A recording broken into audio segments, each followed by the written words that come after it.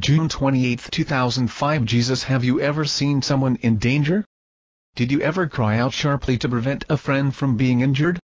That is what I am asking of you today. I am asking that you look at your friends. If they are living a life suitable for a Christian, then all is well. You will share these words and you will share my joy. But if you see friends who are living away from me and who are walking with my enemy, you must cry out sharply to them. Dear Apostle, be very brave in this and understand that all comes from me, so you do not have to convince anyone of anything. You must simply do what I am asking of you. I am asking you to share these words with others. I will give you guidance. You will know who needs to receive my heavenly help through these words and graces. All of heaven is on your side, guiding you, directing you, assisting you in every way. We, your heavenly friends, will be certain you know what heaven needs from you.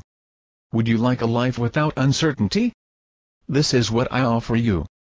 I offer you a life lived in the heavenly presence.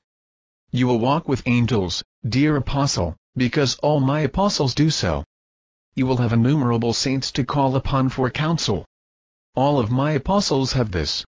You will then have eternity to enjoy the fruits of your labors. This is what I offer to my followers. As the world becomes darker, your brightness will get brighter. You will serve with dignity. Truth will be yours and nobody in the world will be able to separate you from this truth. I am this truth. Jesus Christ lives. Are you not proof of that? The hunger in your soul for goodness is proof of my existence. Look around for holy souls. You will see me in them. I will be in you in the same way.